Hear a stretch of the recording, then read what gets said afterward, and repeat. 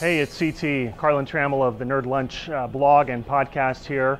We recently did an episode of the podcast where we talked about arcade games. And we did a Sweet 16 of popular arcade games from over the years, pre-2000 games.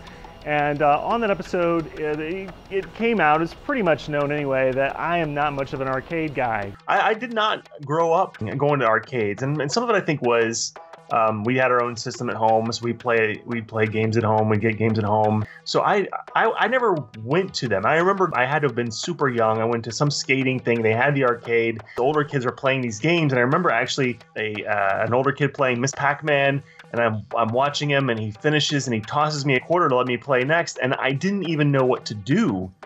I went back to my parents and I'm like, that guy just gave me a quarter. What happens now? I don't think I played the game.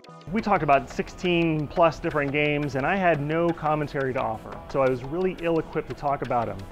Fortunately, we have a place here in Tallahassee called Flippin Great Pinball. They have an arcade section of this place. We're actually just within walking distance of Cosmic Cat Comics. If you're a longtime Nerd Lunch fan, you may remember Cosmic Cat from the very first episode of Nerd Lunch, the web series. But that aside, Flippin Great, they heard the podcast and they said, CT, we have some of the games on your Sweet 16. Let's have you come, play some, try them out, and maybe in the future you can actually know what you're talking about. So here I am, and let's give it a shot.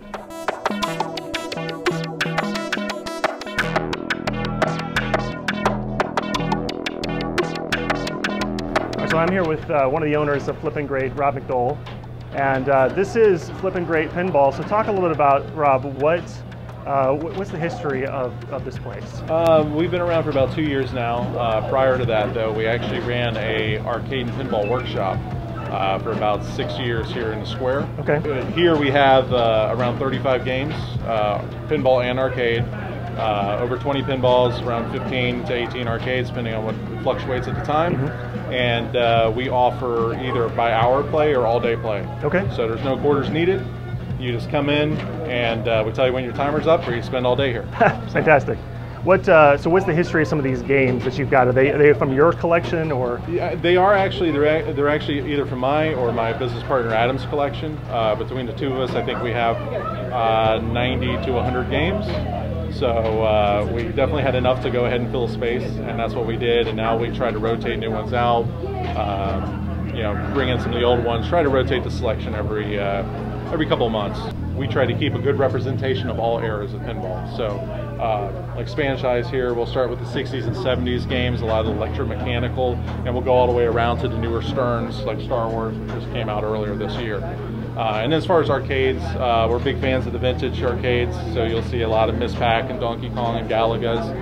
We're also a fan of the fighting games, so on the kind of the second phase of arcades when they came about again, Street Fighter 2, and we just got Killer Instinct in here, and we've had Mortal Kombat and a lot of beat 'em ups, Konami games, stuff like that. You mentioned a few of those arcade games, and I recognize some of those names because just recently on our podcast, we talked about Street Fighter 2 and Galaga, and some of those names came up. Now you listened to this episode. I did. I found it very interesting, but I was a little woeful of how much the other guys were beating up on you. Since I guess you really haven't had a lot of arcade experience growing up. Right. You heard my Miss Pac-Man story and how sad that was. So I don't know what to do with a quarter. Yeah, exactly. So you took it home. And now look at me now. I turned that quarter into a podcast. So the charitable person inside me, or whatever that is, twinges that nerve, and it's like, man, we got to get them up to speed on some arcade stuff. Yeah. So now next time we talk about arcade games on the podcast, maybe I'll actually know. Exactly. I can actually say something. Exactly. So I have written out in this maniacal way the actual bracket that we have. And so you mentioned Street Fighter 2. Yep. You have Joust, you said. Yep. Play Choice 10, you said. Play Choice 10, yep. You have Galaga. Yep, we have the winner. The overall winner, Galaga. Winner, yeah. And what am I missing here? Donkey Kong. Donkey Kong. Yep. Donkey Kong, of course. Your arcade, you have to have a Donkey Kong. What I'll do is I'll start with Play Choice 10, and I'll go all the way through it in order to Galaga, and we'll see what I think. And then I guess too, you can finally give some real opinions on of the games that made it through the rankings, That's right. Galaga really is the best game. I can be like, or I can say maybe it's not. Maybe I don't Exactly. agree. Or maybe Play Choice 10 should have gone farther. I don't know. Yeah. I will know in a little bit. That's exactly. All right, appreciate it. Awesome. Okay, thanks. We'll start with the Play Choice 10. This is one of the games that Sean Robert brought up on the podcast. It was taken out in the first round of our bracket. It's got 10 different games on it. I think we mentioned Super Mario Brothers and Goonies on the podcast, so I'll play a little bit of Goonies and to start off with.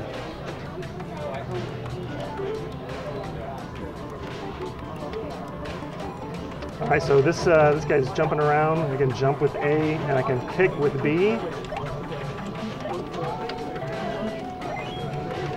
Can he kick something? Oh, that's not good.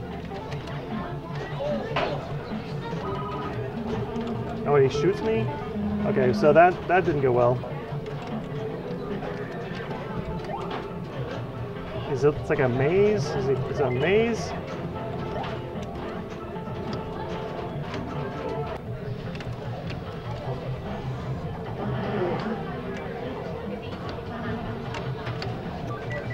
All right, 2 keys. I don't have very much life left.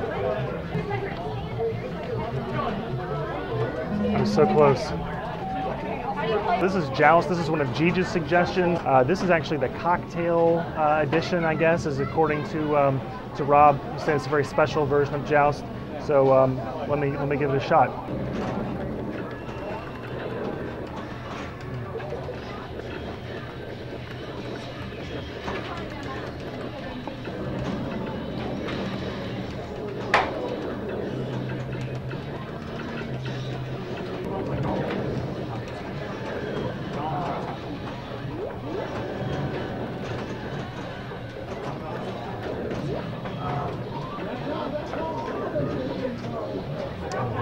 All right.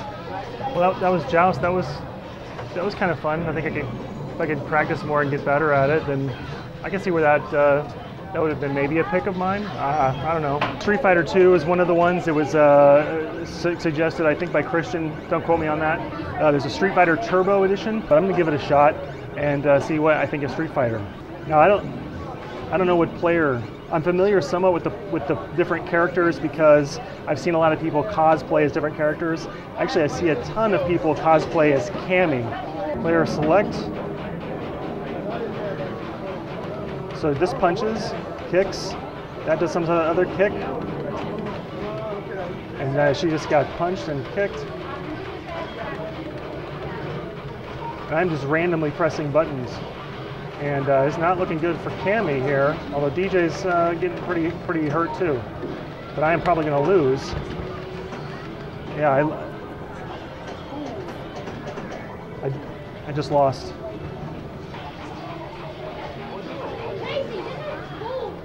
Okay, I'm not one for Street Fighter. It's not going to work. It's not mine. That's not my game. Keep me alive. You got this. Playing Donkey Kong now. You got it. Oh, I'm scared.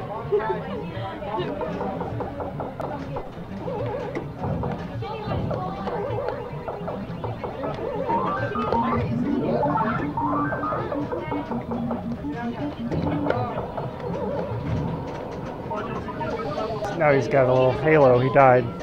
All right. So that was Donkey Kong. Okay. Well, that was kind of fun, except I didn't get very far. Let me try one more time.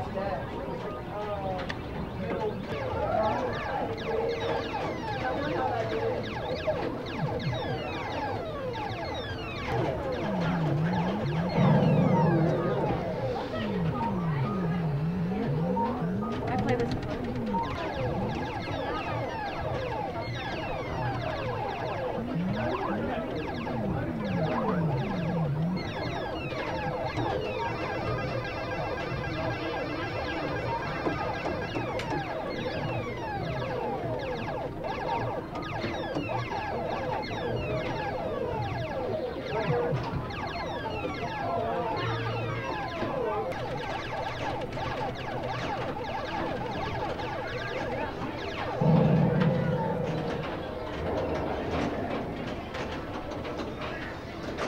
Okay, my hit to miss ratio is 44.5.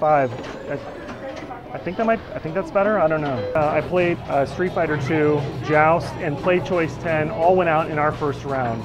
I wasn't good at Street Fighter 2. I was KO'd pretty quickly. Joust seemed like it could be fun, but I was having a hard time with the controllers.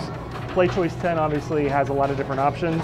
I played Goonies. I could have really gotten more into that. Seemed like a fun little maze. I would have played more with that one. Then I also played Donkey Kong, which went pretty far into our bracket. It was one of the final 4 games, and I could have played Donkey Kong for a while if I could have just gotten the rhythm of how the jumping and the buttons work. It seemed like I was hitting the button and the jump wasn't happening when I would expect it to. But I will tell you, Galaga, that was a pretty addicting game. Galaga for me was the best.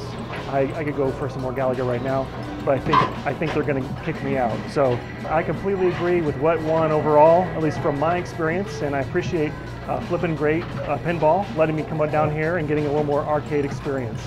This is CT, and until next time I talk to you, Kapla.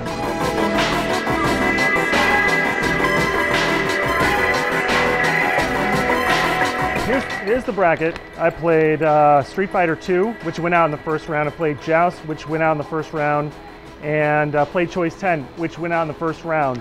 I wasn't really good at Street Fighter.